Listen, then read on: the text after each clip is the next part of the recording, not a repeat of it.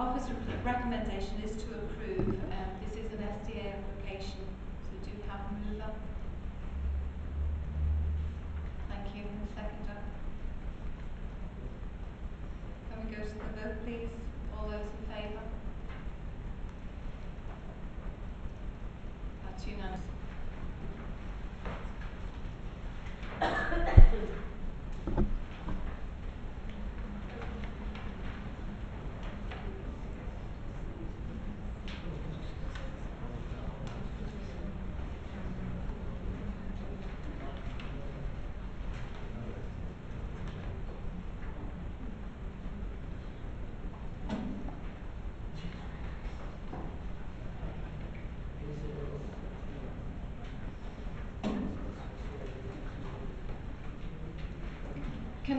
Can I just ask if we've got anybody here for item 6? On that basis, is it okay with the committee if we move to item 7? Sorry, number 8. Is that okay? Is that agreed? Okay, thank you.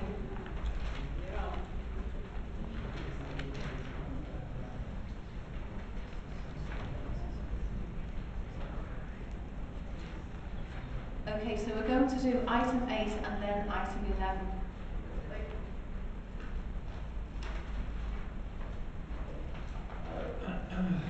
Matthew, can we have a presentation for item 8, please? Thank you, through you, Chair.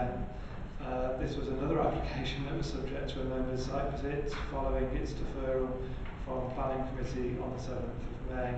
The proposal seeks permission for the demolition of an existing single-storey garage and the erection of a detached double garage with a pitched roof. The garage is to be used for domestic purposes in association with the use of 20 Tenby Drive as a residential property.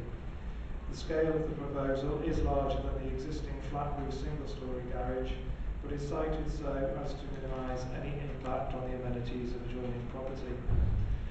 Objections have been raised relating to unauthorised business uses taking place at the property, and these are being investigated separately and do not have any bearing on this application for a domestic garage. Whilst doubling in size the existing single garage, the proposal is considered to be of a scale that is appropriate to its plot and its surroundings. In addition to the 2 conditions detailed at page 34 of this report, it is considered an additional condition to limit the use of the garage for the housing of motor vehicles and for domestic purposes is appropriate. Such a condition would read, notwithstanding the provisions of the Town and Country Planning General Permitted Development Order 1995, or any order revisiting, revoking and re-enacting that order with or without modification, no internal or external alteration shall take place to the garage hereby approved, which would preclude its use for housing motor vehicles without the prior written approval of the local planning authority. Any use of the garage for commercial purposes would require a separate permission and a further application. The proposals are considered to be acceptable and are recommended for approval. There's no petition or objection. Do we have a ward councillor that would like to speak on this?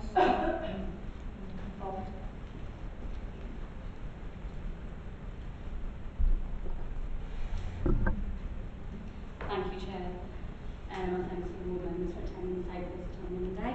I'm Councillor Trina Johnson, and as a ward councillor, I have a duty to represent any residents who request me to do so. I have been asked by the applicant, Mr Duncan, at 20 Tenby Drive, to speak to you in relation to his application to planning of his double garage, which he has been advised will be used as a domestic garage, which is how it has been presented to the Planning Committee, and it should be assessed by the Planning Committee in this way, as concerns about the potential for unauthorised use do not warrant a refusal. All other concerns raised relate to the possible use of the building causing noise, annoyance and pollution to local residents. As the Council has other powers which can be applied in the event that any statutory nuisance is caused, these grounds for refusing the application cannot be considered to justify a refusal of planning permission. Mr Duncan is aware that any diversion from this could result in enforcement, as it would be against his planning application. Mr Duncan notes objections from residents are, and as such would like to clarify these matters with the committee. They are as follows. running a car repair business, the use of the garage resulting in pollution, fumes and noise, health issues, sound and smell more like an industrial estate, out of character and overbearing effect.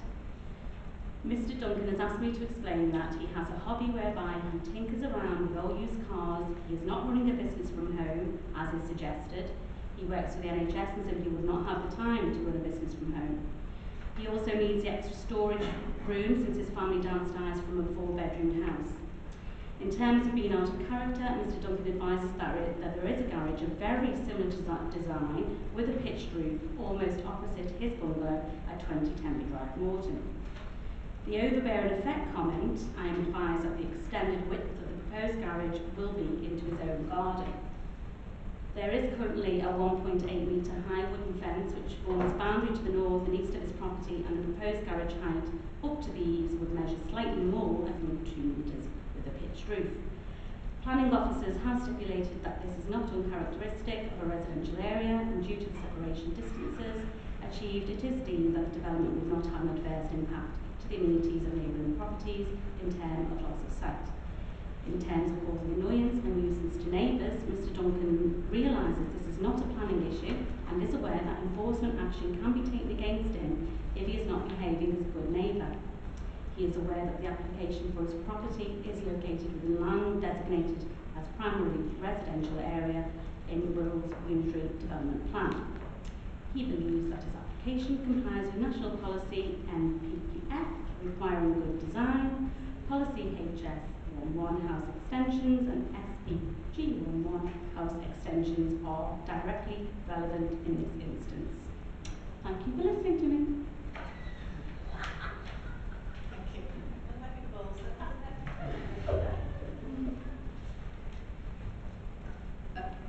Are there any comments from the committee?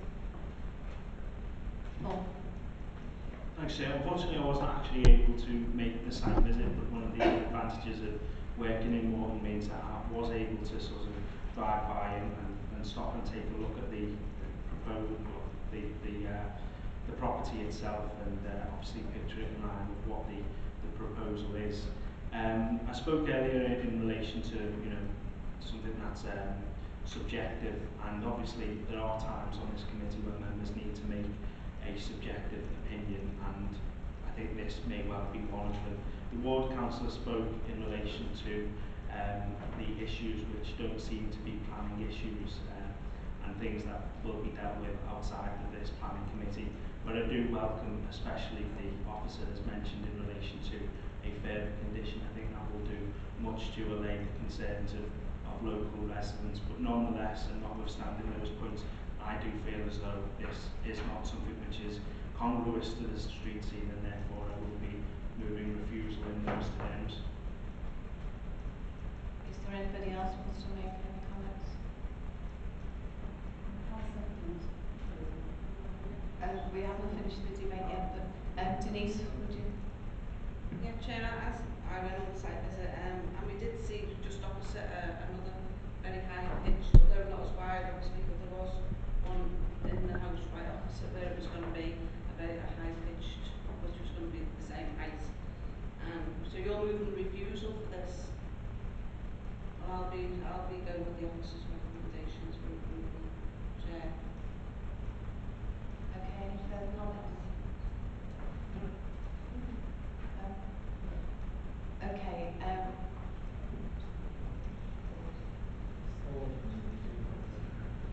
Paul, you said you were going to move refusal? Yes, I've got form of words. Thank you. The proposed development would represent an overdevelopment of the site by virtue of the scale and mass of the proposal, which would result in a development that would appear incongruous in the street scene and would be out of character with the existing densities and form of development of the surrounding area. And do we have a seconder? Thank you. Can we go to the vote to refuse? All those in favour of refusal?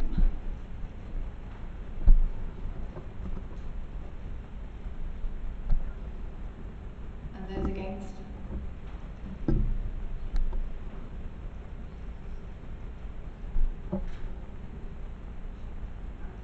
Sorry, do you have an abstention?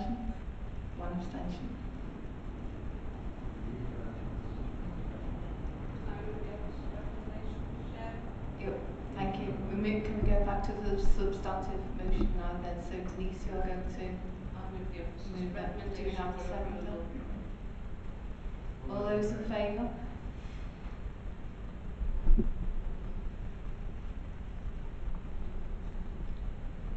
Those against? Abstentions? That's carried.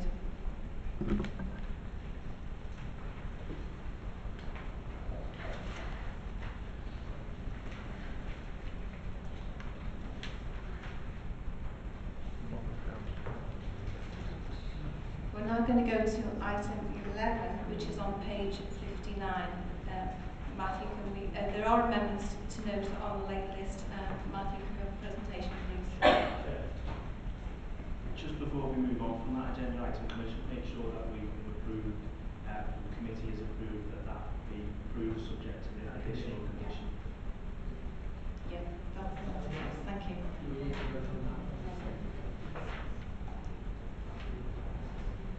Okay, thank you. Thank you, through you, Chair. Permission is sought for the conversion and change of use of this barn to one holiday let accommodation. A previous application for 2 holiday let accommodation units was refused and subsequently dismissed on appeal due to the lack of any off-street parking provision. This amended proposal reduces the number of units from 2 to 1 and provides for an integral parking space, ensuring vehicles would not be parked in the access road or on the adjacent highway. The building is capable of being converted without requiring significant modification or rebuild, and a structural survey has been submitted and appraised to confirm this. The reuse of the building as holiday let would assist in conserving the building, which is considered to make a positive contribution to the character of the Franby Conservation Area. The proposal also conforms with the principles of the National Planning Policy Framework and supports sustainable economic growth in rural areas. It is considered the proposals do not harm the openness of the greenbelt or the character of the conservation area and will secure the long-term future of the barn, which contributes positively to the area. Changes to the external appearance of the building have been kept to a minimum, thereby preserving the character and appearance of this rural building and its setting. The application is therefore recommended for approval. Councillor Clements requested the application be reported to committee for the reasons summarised on page 60. However, there's also a qualifying petition of objection that's been received. Thank you, Matthew. Would the representative of the petition like to address the committee in support of their petition?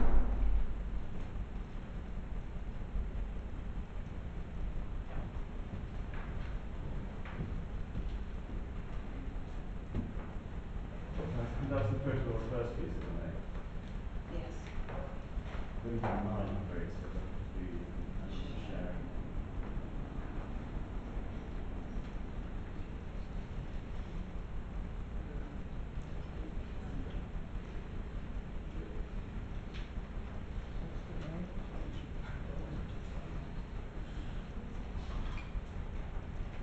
If you could just turn on the microphone, the button on the bottom, so the button, and just state your name and address, please. You have 5 minutes to speak. My name is Simon Burris. I represent the Franby Conservation Area Advisory Committee. Members of the committee, there are 3 main areas of concern. Firstly, the principle of conversion itself. It is said that this proposed conversion would be a means of ensuring the barn's survival. But is it viable? The conversion cost of this proposal will be extremely high. And how successful it will be is a real concern. It's right next to an extremely busy road, overlooking an understandable messy farmyard, and it's located in a noisy environment very early until late, with farm activities and stable uses coming and going. And more importantly, there are no external areas for holiday makers to go outside. Further, it is not accepted that the provision of parking and access has been addressed sufficiently at least. Namely, there is 1 parking space being provided for accommodation for 4 people. is still being used and is part of a very successful and thriving working delivery farm. There is no need to take the barn out of agricultural use to ensure its survival, and the council should not be held to ransom by such a bill. Secondly, the reasons for the refusal of the first application by the planning inspector arose from two main reasons. Firstly, the risk of parking in the private lane, and secondly, vehicles resorting to reversing out onto the Frankly Road by virtue of the width of the private lane not affording a vehicle to be able to turn around. Both of these factors were found to be to the detriment of highway safety. The applicant has sought to address these concerns by providing a parking space within the barn itself. However, it is not accepted that there is sufficient room to manoeuvre out of the garage to drive out of the private lane in fourth gear, not least because of the width of the lane itself, but because of the position of the building partway down the private lane itself. The committee will be kind to look at photograph 3. It will be obvious there that the building on the left of the lane is exactly at the point where a vehicle would need to attempt to reverse out of the proposed garage. With one parking space, it would be very tight to manoeuvre into. It is highly likely that vehicles will attempt to park in the private lane itself. This is also a public footpath. Walkers will come into direct conflict with any vehicle emerging or manoeuvring back and forth across this narrow lane. Vehicles and pedestrians would have to emerge blind from the holiday let into the private lane and into the path of vehicles and pedestrians. The holidaymakers would not be able to see, nor would they receive. How can it be that the main door to a property opening directly onto a road without any step, apron, or curtilage be regarded as acceptable or remotely safe? How can it be that a car emerging blind from within the barn itself onto the same road across a popular public footpath, with traffic passing from both directions, be regarded similarly as acceptable or remotely safe? Finally, may I address you on the manner of the conversion itself? It is to be noted that the planning inspector observed that on the other side of the barn, namely the farmyard side, there will be no threat to highway safety, as there is room for cars to manoeuvre, and that I hope will be accounted for photographs 4A and 4B, which you have in front of you. Vehicles and pedestrians would not come into direct conflict with each other, and they would not be emerging blind. This barn forms part of the manor farm unit, and all its access and exit points are already onto the farmyard. The applicant's title deeds show that he has full and undisputed rights of access and egress via the farmyard onto the country road itself. There is no justification for altering all the entry and exit points from one side of the building to the other.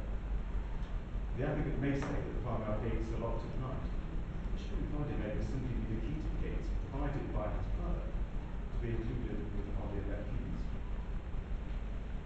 Contrary to the case officer's report, this application would result in significant alterations to the barn on the private lane side, namely 4 new lancet windows, a new pedestrian doorway, and most significantly, a new vehicular opening. You have 20 seconds now. May I just dwell on that for one moment? The proposal is to close up the vehicular opening which already exists on the farmyard side, that's to be seen in 4A and B. And having closed up that opening, on the other side, it's then proposed to form a new large opening for a vehicle into a wall built from vast, ancient sandstone block. Not only would this unnecessarily break through the austerely and majestic expanse of sandstone block, it also runs entirely contrary to preserving the traditional layout of farm buildings around the excuse me, could you just finish up what you're saying? Absolutely, yes, I've got literally 2 paragraphs if I may. Thank you. So the proposal would turn the barn back to front and proposes significant changes to the openings in order for this to happen. And this to a building of archaeological importance in a very prominent position in a conservation area, and a conservation area that is going to be unique for its agricultural heritage. I invite you to refuse the application on grounds of safety, minimising physical alterations of those which are truly necessary. Thank you. I'll have to stop you there. I think we've had some of those points. Thank you very much. Would the applicant or agent like to make a representation in support of their application?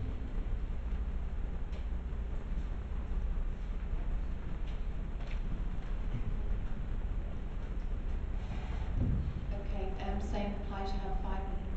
Thank you, Chair. My name's Gary Bushwood. I'm Gary Associates, the architect and agent for the school.